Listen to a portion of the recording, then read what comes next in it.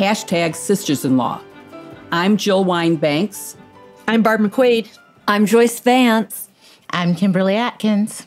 And before we get started, let's talk about what we've been doing this week. I loved our conversation last week and missed all of you during the intervening time. So why don't you go ahead and tell us what you were up to, Barb? Well, this week, mostly I spent a lot of time explaining to my children, who are teenagers and in their early 20s, that it really is called #SistersInLaw. They keep trying to tell me, you don't pronounce the hashtag. When you're the parent of children who are in their teens and early 20s, you have to put up with a lot of eye rolling and heavy sighs. You're, immediately uncool and don't get it how the internet works. But I persuaded them it is #SistersInLaw. And in fact, because it's called #SistersInLaw, it shows up at the top of your feed among your podcasts. So I spent a lot of week explaining that, Jill. Excellent. And what about you, Joyce?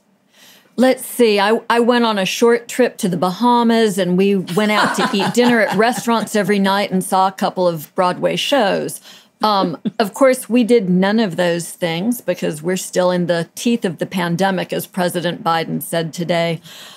Alabama has been slow to roll out vaccines. So I'm at home with my husband and 3 of my 4 children. It's feeling smaller by the day here.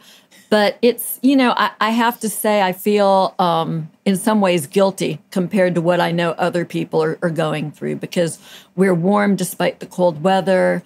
We have plenty, some might say too much to eat. And at least we're with family. So that, I think, for me, has made it a good week. And Kim, what about you? Well, in addition to following what was still a pretty busy news week, I also moved house. I moved in with my fiance and his family, Boogie and I, my dog. So I've been doing a lot of unpacking, quickly setting up my Skype TV space and my radio podcast space. So it's been a big adjustment, both physically, a lot of work, and also a big milestone in my life. And we have all sent our love and warm wishes on both your move and your engagement. So congratulations to you. It's so exciting, Kim. Thank you so much. How about you, Jill? What have you been doing this week? I had to deal with a huge snowfall, and I actually had someone shovel the walks, but I decided that I would save my trees that were bending down to the ground, completely touching because of the heavy weight of the snow, and took a broom to hit it off and slid down my back stairs and just laid there for a while saying, are all my parts intact? Luckily, luckily I was okay. I think my big puffy coat protected me, and I'm fine, but I'm going to be a little more careful. I am very accident prone. For those of you who don't know me well, I promise you I am accident prone.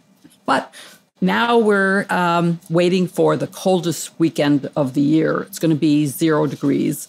So that's not going to be so much fun. It's always cold for Super Bowl weekend. Exactly. So I'm glad to catch up with all of you. And as everybody knows, and as Barbara just made very clear, we are together, #SistersInLaw. And this week we have a lot to talk about. We're going to be taking on the second impeachment of the former president, talking about Merrick Garland and his upcoming confirmation, as well as any other pending confirmations, and the Smartmatic defamation case. And then we're going to answer some of your questions. And I'm really looking forward to that part because we like knowing what you're thinking and what's bothering you. But first, let's talk about the impeachment, round 2. Donald Trump, of course, is the first president to ever be impeached twice and to have done the second crime in plain view of every member of Congress, in fact, of every constituent of those members of Congress, because it was so public and so frightening. I worry a little that the fright factor is fading and that the words that followed the actual insurrection and breaching of the Capitol building are fading. Are any of you feeling that way? I do have that same fear, Jill. The images were so powerful when we were all watching it happen. It seemed like an overwhelming moment. But time creates a certain amount of distance. I hope that when the House managers put on this trial, that we'll not just hear them argue the case, but that we'll see the case again and relive those moments. I think one of the risks that we have at this moment that we have to fight against is that natural tendency to minimize something the further you get away from it. It's sort of a survival mechanism in some ways to avoid reconfronting the horror every day of the attack on the Capitol. We need to see those images. They need to be fresh from this moment, frankly, not just through impeachment, but through the next couple of times that we as voters go to the ballot box. I agree completely. And that raises a good question that I'd love to talk about. And that is, what evidence is going to be presented next week? How are there going to be the videos shown? Will there be live witnesses? Who do we think are essential? And maybe the first question is, of course, there was talk about the president testifying, and he has turned down the offer. Anybody think he should be subpoenaed? Well, I'll talk a little bit about what the trial might hold next week. And of course, I can't shake my DOJ regulations and media policy. At this moment, it is an alleged crime, Jill, alleged high crime and misdemeanor.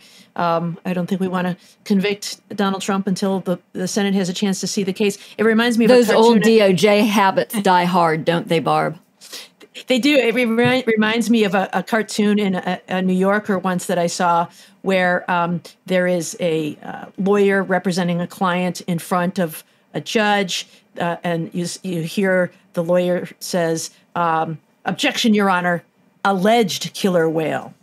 The client, the drawing of the client as a whale. I'm not surprised that Donald Trump is not testifying. I mean, number one, I think there's a long tradition in this country of invoking the Fifth Amendment, and where we have a right not to incriminate ourselves. We have a system that is one based on interrogation and not one based on, there is an adversarial system, not one where you have to confess your own sins. And also, President Trump, as we have seen, is incapable of telling a consistent story. He, I'm sure, would have a hard time, despite coaching by his lawyers, keeping his story straight. So that part doesn't surprise me. I think we are likely to see a lot of video of what happened during the insurrection, and I think that's valuable. And I'll tell you strategically, I think one thing, if I were advising the House managers about what to do, is not to spend too much time. You lose the jury. In this instance, it is the Senate and the American people who are the jury. And if you play these videos too many times over and over again, it sort of loses its horror after a while. That was a strategy in the first Rodney King trial with the beatings. They showed the jury these videos over and over again until at some point it became clinical, where they're breaking down frame by frame, and it lost that shock value. And so I think, seeing somebody walking through the Capitol with the Confederate flag and spreading feces on statues and paintings and walls, walking around with flex cuffs in the House chamber, sitting in the chair, putting their feet on Nancy Pelosi's desk, that's all horrific. And I think you show it once and let people remember what that felt like. And also going back, Joyce, to your point about has the fear, the outrage worn off? I'm not sure it's worn off for those senators who were actually there that day. They lived through that. They're going to have to relive it next week. And I think it's going to remind them of the palpable fear that they felt that day. So I think that there is a lot of strategy to be thought about how not to overplay one's hand, but there's a lot of good evidence here that can be used persuasively. And Barb, to that point, I mean, the impeachment managers themselves were there.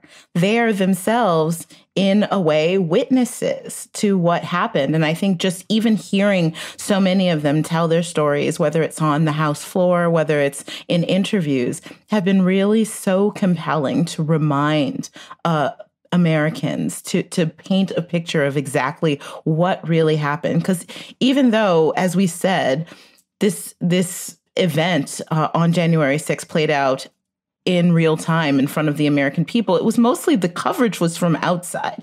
The impeachment managers can really bring to life what was happening inside. And I think that, coupled with the video, particularly the video of what Donald Trump actually said and the reaction of the people in that crowd to what he said as they marched to the Capitol, I think all of those things will be the most critical evidence that the impeachment managers can present.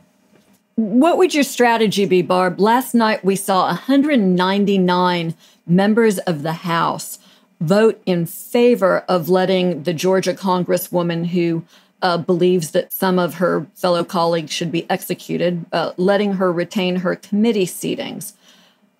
In the Senate, there's been a similar lack of willingness to hold people in the Republican Party accountable for insurrection. You got to get to 67 to convict the president on impeachment. What do you think the best strategy looks like? Well, I think you want to or are we really just talking to the American people as the jury, not the Senate? I think so, but the Senate is there as their proxies, right? They represent constituents in those states. And if you can persuade the American people that this was horrific, this goes beyond politics. This isn't about Republican and Democrat. This is about overthrowing our government, stopping the certification of an election. And I would hope that senators are there to represent the people of their districts. And if you can persuade the American people, which I can't even believe it's a difficult case, but persuade the American people that this is horrific behavior. We need to send a strong message that it will never be tolerated again. It can't happen in America. Then I think maybe the senators go along with that. And I think having been there themselves and feeling that fear that they must have felt when they were there is important. I also think one really interesting dynamic that might make this different from last year's impeachment, you have to clarify when you're talking about Donald Trump which impeachment it was, because there are so many to choose from. But last year, the stakes were high because it meant he would be removed from office. He's out of office. And I wonder if now that the stakes are a little bit less high, perhaps some senators might be more willing to come along. I don't know. What do you think, Jill? I think that the stakes are very high for the Republican Party. And so that prohibiting him from running ever again is a very good goal. I think there are a number of reasons for this trial. One is just for the historic record, to lay out a very clear case. The second is to convince constituents of Republican senators that they need to lobby those senators. I know during Watergate that public pressure made a big difference in the outcome.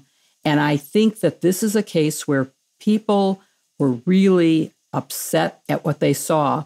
But I think it's also to remind the senators of how they felt in that moment, how frightened they were.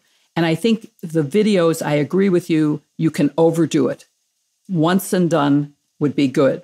But I think there are a lot of live witnesses that can be called who will give, for example, listening to AOC talk about how terrified she was and that she just hoped that she would live to be a mother one day. That moved me, and I think it will move other members of Congress. And I think maybe they've learned a lesson. It took the Democrats to vote to remove committee assignments from Congressman Green, but the Republicans didn't do it. And then she went right back out and is repeating the same trash that she repeated before. And maybe they've learned that ignoring it doesn't make it go away, doesn't make it better, that they're still stuck with her as a member of their party speaking to the public. So I'm hoping that some members of the Senate will come to their senses and go, I saw this happen. If this isn't impeachable, there's no point in having impeachment in the Constitution. And I think that it can happen. I think there's so much more to talk about this, and we'll answer questions that you send to us on our Twitter feeds. But let's move on to... Can I just cut in one last comment on that? Mm-hmm. One of the most important pieces of evidence that we'll likely see in the impeachment trial involves Trump's reaction to the insurrection. He wasn't surprised. In fact, there's a report from Senator Sass that he was delighted. So it would be interesting to see whether or not Senator Sass will testify about how he obtained that knowledge. But certainly if Trump did not intend to incite insurrection, which is the charge against him, he would have reacted more forcefully than reassuring the rioters when he was finally forced by his staffers to make a public statement that he loved them. This evidence, just if you were playing it out to a jury in a court of law, would be overwhelming. Because impeachment is a political trial, in essence, we may see a different outcome. Okay, so now I have to add just one last thing, which Sorry, my bad. I think that his conduct after the insurrection started, when he was getting calls for aid and was still prohibiting assistance being rendered to his own vice president, who was in danger, tells us a lot about what his intent was. The testimony of staff who were with him and said he was actually enjoying watching the television. These are things that are very important pieces of evidence and could sway people to say he is a danger to our country, to our Congress, to me as a member of Congress, and very important to present that post evidence. I agree with that. I agree with that completely. But I think we should move on to our next topic, which is Merrick Garland. Merrick Garland is someplace that is very familiar to him right now, which is in limbo, waiting for a confirmation hearing, a place that he's been before, obviously, when he was nominated by Barack Obama back in 2016 to take the seat of the late Supreme Court Justice Antonin Scalia on the U.S. Supreme Court. Now he is waiting for a confirmation hearing as Attorney General, a pretty big and important job as Joe Biden seeks to put his cabinet together. And while Republicans delayed in coming to an agreement with Democrats in the Senate over how they would share control. Of course, Democrats have control, technically, because of the tie-breaking vote of Vice President Kamala Harris. The Republicans dragged their feet a little bit in coming to an agreement, and that gave them enough time with Lindsey Graham holding the gavel as chairman of the Senate Judiciary Committee to put off the beginning of the confirmation hearing for Merrick Garland until after the impeachment and also after the budget reconciliation process over this COVID relief bill. So that means that it will probably be weeks before we have a Senate-confirmed Attorney General at the top of the Justice Department, at a time, of course, that a lot needs to be done at the Justice Department after we have seen, as I wrote in a column today in the Boston Globe, many years of attorneys general under President Trump, really rolling back a lot of the policies that Joe Biden believes in. There was a denial, frankly, of the importance of right-wing extremism and the threat that it posed, despite DOJ's own data that shows that posed the greatest threat to Americans and a lack of will, really, to address that. We saw the Black Lives Matter movement throughout all of last year demanding criminal justice reform. That needs to be done. And, we have insurrectionists, alleged insurrectionists, Barb, who need to be prosecuted and investigated. And yet we have no permanent person at the top of the Justice Department. To me, that move felt like the same kind of obstructionism that we saw from Mitch McConnell during the Obama administration when he vowed to make Obama a one-term president. But it's also important to me because I think a lot of things one of the most important things that need to be done at the Department of Justice is to depoliticize it, depoliticize the department, depoliticize U.S. attorneys' offices. And so I want to throw it to y'all. I'll start with Joyce. As a former U.S. attorney, talk a little bit about why there needs to be the politics need to be taken out of the DOJ in the way that they do their work. If you ask any career prosecutor in one of the 94 U.S. attorneys' offices across the country, Here's a little piece of DOJ trivia. 94 offices, only 93 U.S. attorneys, because Guam and the Mariana Islands share a U.S. attorney. So if that ever comes up on Jeopardy, now you're prepared to answer the question. But I promise you that every single one of those prosecutors would tell you that their job has nothing to do with politics. It's about the law and it's about justice. And the reality of being DOJ or of being a U.S. Attorney's Office is that you can only be effective, you can only do your job when the community trusts you and has faith in you.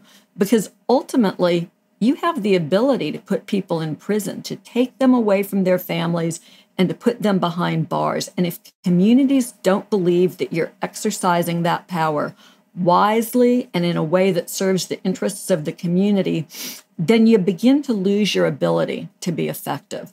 So President Trump, in order to serve his own purposes, in order to protect himself from prosecutions, went on the attack against DOJ. He named prosecutors, which was particularly heinous. He attacked the FBI. He attacked the intelligence community. And there is some data available that shows that public trust in law enforcement and the Justice Department has flagged as a result of that. So it's critical that we get Judge Garland confirmed as Attorney General so that he can begin to assemble his team and help to restore confidence in DOJ. You know, prosecutors are not used to going out to the public and selling themselves. But I think, unfortunately, we're at a point in time where everyone from the top leadership in the department to U.S. attorneys will have to show an unusual willingness to engage with their communities. You can't talk about ongoing investigations, but we can talk about process. I shouldn't say we anymore. They can talk about process, how they do things, what the standards and the rules are. People are very curious. DOJ will need to sort of pull back the layers of the onion and let the public in a little bit and reestablish its credibility so it can perform its important mission, which is keeping all of us safe. Yeah, and to that point, I mean, I want to point out one of the things that Attorney General Barr did, which was sort of lift this bar against starting investigations very close to an election that involve elections. That was an important rule that was put in place because the DOJ doesn't want to make it seem as if it will try to influence the way that people might vote. But that was rolled back. It does not seem that any of the U.S. attorneys actually took that invitation to actually open up any public investigations into election fraud, alleged election fraud. But Barb, talk a little bit about those rules that are in place and what Merrick Garland might be seeking to do. Yeah, I mean, my guess is that when he comes into office, there will be a number of policies that he will look at and to consider changing. And for every day that goes by that he's not in office, he loses the opportunity to do that. When I was in the Justice Department, one of the people we had a chance to work with was Tom Perez, who was at that time the Assistant Attorney General for the Civil Rights Division. And he had been in the Clinton administration. I remember him telling us repeatedly, you got to think of it as the sand is going through the hourglass. You have a finite number of minutes to do this job. It's 4 years, and then the sand runs out, and your opportunity to do good, to make positive change, to change policies, to improve the equality of the criminal justice system, whatever it is you want to do, the sand runs out. And if you're starting late, then you're missing out on some of those opportunities to do some of those things. So I think every day that goes by is a missed opportunity. Now, I think we're in good hands in the interim. The acting attorney general is someone named Monty Wilkinson. He's someone Joyce and I know pretty well. And he is a career professional. He's been there a long time. He came from the Justice Management Division. He's a solid career professional person. But, he's a caretaker. He is not going to shake anything up, I don't think. That's typically not his mission. He's made a few policy changes. Like one I know that he has issued already was to rescind the zero tolerance policy that Jeff Sessions had put in place to prosecute all persons who have entered the country illegally, felonies or misdemeanors. Every one of those had to be prosecuted. As most of us can appreciate, when you use your prosecutorial resources in one case, that means you're not using them in another case. So when you take a zero tolerance position on misdemeanor illegal entry cases, that means you don't have those resources to work on something that might be more important that day. So he's doing some things like that, making sure that the trains are running on time and some modest policy changes are made. But I think we likely won't see any of those major policies until we have a new attorney general. And I don't know that we're going to see any of those other positions filled, those important positions at assistant attorney general, like some of these other divisions and some of the U.S. attorney positions. So precious sands are falling through the hourglass every minute that goes by. Yeah, I think the delay is obviously a problem, but I want to talk about a possible solution to that. And that is for Merrick Garland to be named the acting attorney general. In the full knowledge that he will eventually be confirmed, there's no way that he won't be confirmed because, one, the chairman of the Judiciary Committee is now my senator and will proceed to the confirmation, and it only takes a majority. So that means that the Democrats will confirm him, and he can start on his job right now. And I just don't see why we don't do that, or why the president doesn't do that, so that we can have him. And I want to point out how important he is, particularly after Watergate. The Attorney General replacement was also from Chicago. Merrick Garland actually is from my hometown of Skokie and went to Niles High School, which is where I also went. So yay for Chicago. And I think that what is needed is something like what happened after Watergate. It was Edward Levy from the University of Chicago, who was really not a political person. He was really someone who restored integrity to the Department of Justice. And as I started my career at DOJ. I love DOJ, and I'll repeat what Joy said, which is the first thing we learn is that we do justice and that we have to do what the public is willing to accept. So that's something that has been totally lost in the pantheon of attorneys general under Donald Trump. And so I want to see him appointed today. And I don't want to wait till after the impeachment. And the trial's next week, and then the Senate goes on recess. So that's another 2 weeks. Why should we wait? Isn't there a possibility that, I know it's not ideal to be the acting, but if you're the acting who is under nomination to be the permanent, why not? I think there might be some technical rules, Jill, that he'd have to come in and serve in a high-level official capacity for like 90 days or something like that before he can be acting. So I don't know that there's time to. Matt Whitaker came in and served on Jeff Sessions' staff for a little while before he became. So I think anyone who's already Senate confirmed or a senior official who's been working in the administration for 90 days. But he is Senate confirmed. He's Senate confirmed as a judge. I just had a conversation with Adam Gentleson, who was the deputy chief of staff to Harry Reid when he was the leader. And he confirmed that he thought it was a possibility. So I think the Vacancies Act would allow it. And we know that in the Trump administration, people confirmed in one agency were transferred to another agency. And so if it worked for them, it could work for us. I don't think the Democrats frequently take all the power that they have and use it in the same way that the Republicans have. Wow. Just a possibility. So here's one implication. Here's one implication of not confirming the attorney general. To make concrete, Jill, what you're saying and what Barb's saying about the need to get on with it, whether it can be done as you suggest or not. We'll see early this spring the George Floyd case, or at least parts of it, will go to trial. We will see similar cases related to excessive force by police go to trial in criminal settings. Those cases, and I'm sure we'll talk about this in coming weeks, those cases can be very difficult for prosecutors to get convictions in large part because of the state of mind you have to prove for police officers involved in shooting, but also because of a defense called qualified immunity that gives them more latitude to act than it does to general citizens. This came up in the Ferguson situation, which happened near the end of the Obama administration, where it wasn't possible to prosecute criminally.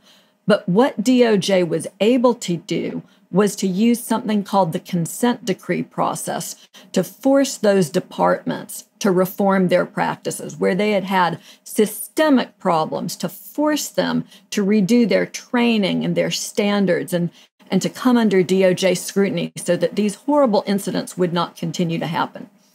Jeff Sessions, as Attorney General, discontinued the use of consent decrees. So one of the most important things we need is to see Judge Garland confirmed, to see Kristen Clark confirmed as the Assistant Attorney General for the Civil Rights Division, so that if we're not able to obtain prosecution or convictions in those cases, then the departments can be forced, and DOJ has the tools to fix that problem. Barb, it looks like you had something to say. I just wanted to say a quick word about consent decrees. We had one with the Detroit Police Department during the time I was U.S. Attorney. And I think sometimes people see this as, an us versus them, that you have to be for the police or against the police, and that Jeff Sessions was the champion of police departments by removing this tool from prosecutors. But the chief of police in Detroit will tell you that this was a gift. This was a great thing. It caused the police department to become a constitutional police department. It is now a model of best practices around the country. And it brought in the resources that he couldn't do on his own to transform the police department. So I think everybody wants a police department that works equitably for everybody in a community, that has the trust of the community it serves. And if the Justice Department can come in and bring resources and try to, and the expertise, frankly, that it takes to transform departments, then everybody should welcome that.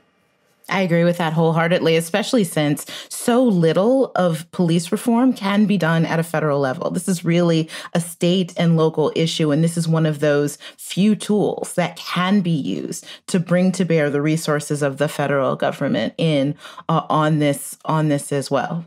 Related to this is another reason why we need Merrick Garland and leadership at the top, is the misunderstanding that people now have about DOJ having dropped the lawsuit against Yale. People think that was against civil rights, but actually the lawsuit was against affirmative action. And I don't think people even have a public spokesman who's made that clear. I get a lot of questions on Twitter about why would the Biden administration go against affirmative action? And it's not. It's the lawsuit that the Trump administration filed against Yale was to stop affirmative action. And they filed it that way on purpose to make it look as if it was some sort of civil rights claim, when it was actually essentially, in a way that I find really repugnant, using Asian American students as pawns in order to stop affirmative action programs that are aimed to increase the minority population of the student body in schools like Yale and Harvard. Okay, I'm going to throw it to Joyce. We can talk about this all day, but I'm going to throw it to Joyce to talk about another really interesting case involving civil law and defamation. So the Smartmatic case is the case that you're talking about, Kim, and this is a fascinating one. This week, a company called Smartmatic sued Fox News. It sued 3 of its hosts, Lou Dobbs, Maria Bartiromo, and Janine Pirro. And it also sued Trump lawyers Sidney Powell and Rudy Giuliani. The lawsuit alleges defamation. It's a group of claims, but they all come down to defamation. And Smartmatic is a company that makes voting machines. The lawsuit gets filed, as Kim says, it's a civil case, in state court in New York. So this might be one of my favorite pleadings of all time. And for those of you out in podcast land who haven't had a chance to take a look at this complaint yet, I'm just going to read you a little snippet from the introduction. Here's how it starts. The earth is round. 2 + 2 = 4. Joe Biden and Kamala Harris won the 2020 election for president and vice president of the United States. The election was not stolen, rigged, or fixed. These are facts. They are demonstrable and irrefutable. What a great start to a lawsuit. I've never heard anything quite like that. So, Barb, talk with us a little bit about what the lawsuit is about. What are the claims that Smartmatic is making? Yeah, there's 16 different claims, all claiming defamation, that Fox News and various of its hosts and guests made false statements that these Smartmatic voting machines, and they make software and hardware for voting, that they were somehow involved in fixing and rigging the election in favor of Joe Biden. It's completely false, and it has harmed their business. They sell their software and hardware to communities. The only one they worked in the 2020 election was in Los Angeles County. Nonetheless, that fact has not gotten in the way of spreading falsehoods that they were involved in election irregularities in many other states. There are allegations like they were owned by the same company that owned another voting election software and hardware company that was launched by Hugo Chavez, the leader of Venezuela, who is now dead. All kinds of crazy allegations. But it's very interesting. They are seeking $2.7 billion in damages because they say this will harm the reputation of our business. There will be some communities who will say, I heard Rudy Giuliani say on national television that this company produced goods that rigged an election. We want to have fair elections in our community. And so I think they've alleged very strong claims. They specify all 16 of these claims that they're seeking. It includes, as you mentioned, Rudy Giuliani and Sidney Powell, lawyers for President Trump, as well as some of the Fox News hosts. So it'll be an interesting case going forward, but looks to be one that's very strong. It's utterly fascinating, right? It's not just one instance of defamation. And they say in the complaint that this happened over and over, night after night on Fox, where it reached millions of viewers. It really sets it apart from any other defamation or libel case that I've ever seen. Jill, you had something to say. Yeah, I just wanted to add, although they were only involved in the 2020 election in Los Angeles County, they are a very large international operation. They do machines in many, many foreign countries. And so at first when I read it, I thought, oh, whoever heard of them and how could they be hurt to the point of $2.7 billion? And then I looked at the rest of it, and you can see how they could lose dramatic business. Now, of course, in proving the case, if Smartmatic doesn't get a settlement offer, which they might, but if they don't and have to go to trial, they're going to have to prove their actual damages and show what business they actually lost, not just that they hypothetically are losing business because of the defamation. And they also are going to have to show they aren't a public figure so that the standard of proof doesn't get raised. In defamation cases, if you're just an ordinary citizen, then you can just prove that it was false. If you're a public figure, you might have to also prove that it was malicious, that the speaker knew it was false, although I think that would probably be pretty easy to prove in this case, that anybody saying that knew that it was false. But it's going to be a very interesting case, and it's very interesting that it might be a civil defamation case that takes down Rudy Giuliani, Sidney Powell, Fox News and its hosts, and they were very careful to sue the news hosts, not the opinion hosts, because opinion is opinion, but news is supposed to be true. It's supposed to actually be based on fact. So I think this is going to be very interesting, and it also shows the defamation cases against Trump may be powerful in controlling Trump. Summer Zervos and E.J. Carroll have lawsuits pending for defamation. And falsehoods can get people in trouble. When we turned over the briefcase full of evidence and a roadmap to impeachment at the end of when we indicted the defendants in Watergate, we gave it to the House. And one of the areas that we provided evidence that we felt was impeachable was for all the lies. We had a list of the president said X, here's the facts. And I think that this could be very interesting against the president as well as Fox News. So it's interesting, usually we talk about criminal cases, but this is a civil case. What's different about a civil case? What kind of outcome could we ultimately expect here? Well, I think one of the biggest potential outcomes of this is beyond the money, right? I mean, one of the things that these plaintiffs are going to be looking for is for the news organizations that spread this false disinformation to go on air and with the same vigor correct the record. I mean, it's really, they're seeking the best fact check that you could possibly get. I mean, the people who watch Fox News and these other organizations that are being sued, they don't read PolitiFact, right? They don't care about the Washington Post and their Pinocchios. But if they are sitting and watching this and they see these same hosts and anchors say there is no evidence that these organizations, that the manufacturers of these voting machines committed fraud, that the things that were said, and they'll have to go through. We've already seen it happen a little bit with the Dominion suits on Newsmax and other organizations, have to give these corrections.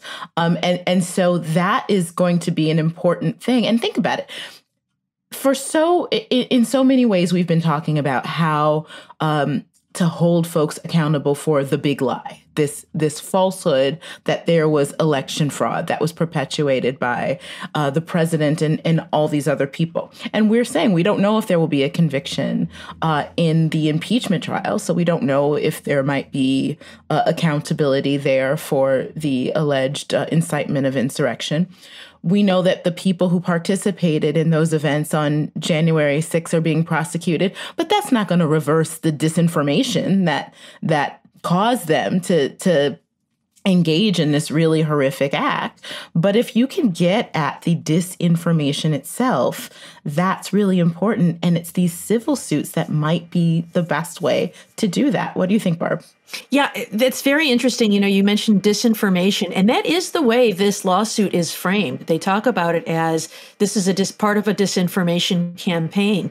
And so it seems like that may be the comeuppance that matters most, right? Rather than criminal prosecution, but all these defamation suits, as Jill mentioned, the women who are suing Donald Trump and this one. And the other thing that we saw that was a little bit unusual was the filing in Michigan of a motion for sanctions against Sidney Powell for the filing of a frivolous lawsuit. There's a rule in civil procedure that says if you file a lawsuit that's not well grounded in fact and law, the lawyer and the party could be liable for monetary sanctions, a financial penalty. But Rule judges 11. are fair. Yeah, there you go. Rule 11 for 200. Judges are very reluctant, though, to award those. It's very, very rare. But if ever there was a case where they should be awarded, I think you might be able to argue that the lawsuit that Sidney Powell filed in Michigan, like many others that were filed around the country, that was not well grounded in fact. It was a frivolous allegation that there was fraud in the election.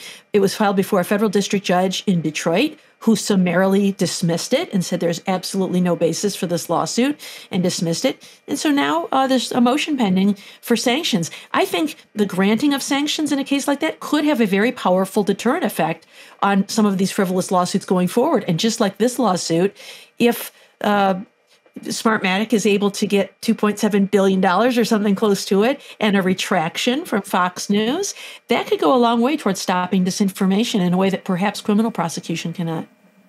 The That's a great disinformation point is a great one because before you can file a defamation lawsuit, you actually have to reach out to people before you sue them, put them on notice that you're planning on filing a suit, and give them a set amount of time in which to retract the false statement. And so that's what happened here. They actually reached out to Fox and said, if you don't retract your statements within a certain number of days, we'll sue you. Fox and the other defendants chose not to retract. Obviously, they thought that that would be problematic for them for whatever reason.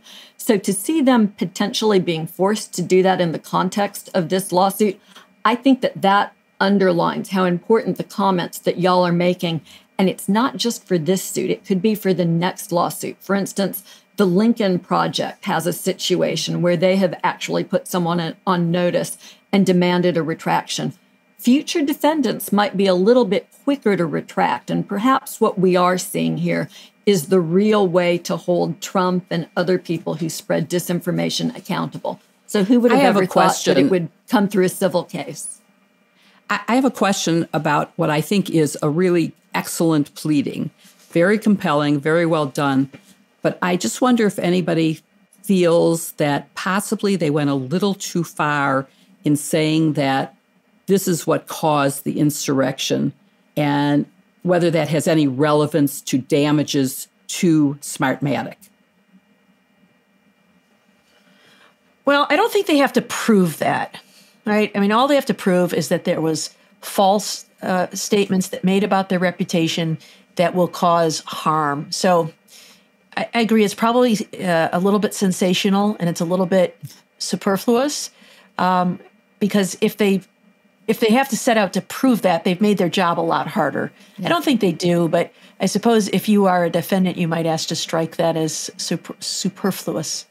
But this is a civil case, not a criminal case. So the burden of proof is lower for the allegations that they make. I think it was perhaps put in there deliberately for that reason. It might be a savvy move, or as Barb says, a judge might go ahead and strike it as scandalous and superfluous. You say superfluous better than I do, Joyce. Well done. Superfluous. It's my Southern accent. So, Barb, we have questions from our listeners. Should we go ahead and move on to those questions? All right, let's do it. Each week, we will be taking your questions. You can write us at sistersinlaw@politicon.com, or you can send us a tweet using hashtag sistersinlaw. If we don't get to your question in the show, we will try to answer as many of them as we can on our Twitter feeds throughout the week. So let's take a couple of them. We've got one from Diane in Monrovia, California, who's at dlogan34. And Diane says, it seems in general, people are shrugging their shoulders as if there are no laws to charge the insurrectionists other than trespassing and assault. Can you talk more about potential charges? Well, let me answer Diane, since she's from really close to my neck of the woods. I grew up in the Pasadena area, which is just next door to Monrovia. So hi, Diane. The answer, I think in part at least, is this. What we're seeing prosecutors do right now is bring easy charges, accessible charges, so that they can make arrests, in some cases take people who pose an ongoing risk and incapacitate those folks so that they can't do any more harm. What we'll see as DOJ continues its investigative work will be superseding indictments. That means that they'll amp up some of these more basic charges with more serious charges where they're available. So people who were originally charged with the federal equivalent of trespassing might ultimately face charges for assault or any other crimes that they were involved in. The last thing that I would say is some people have suggested that it's a problem that we don't have a domestic terrorism statute. And having done a lot of domestic terrorism work, I'm not too worried about that. The fact that there's no specific statute means that every statute on the books is a domestic terrorism statute. And I have charged everything from tax code violations to fake ID violations in an effort to bring domestic terrorists to justice. There is a lot of statutory room out there for prosecutors to hold these folks accountable.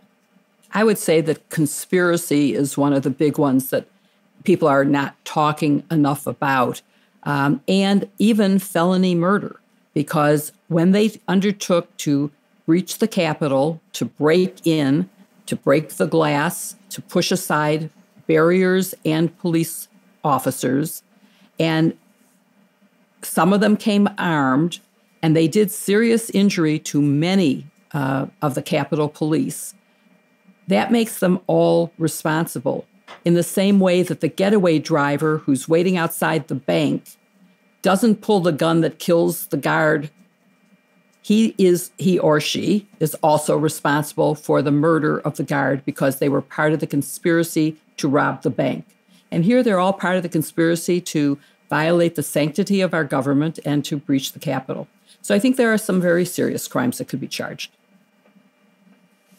All right, let me move on to another question. We've got this one from Carol in Salt Lake City, Utah. She says, I am dismayed hearing about so many serious threats made to politicians. Can't the individuals who make these threats be prosecuted? So the answer is yes, they can be in some cases where the threats are indicative of a desire to do violence. You know, we all have First Amendment rights, but there's a point in time where that line can be crossed.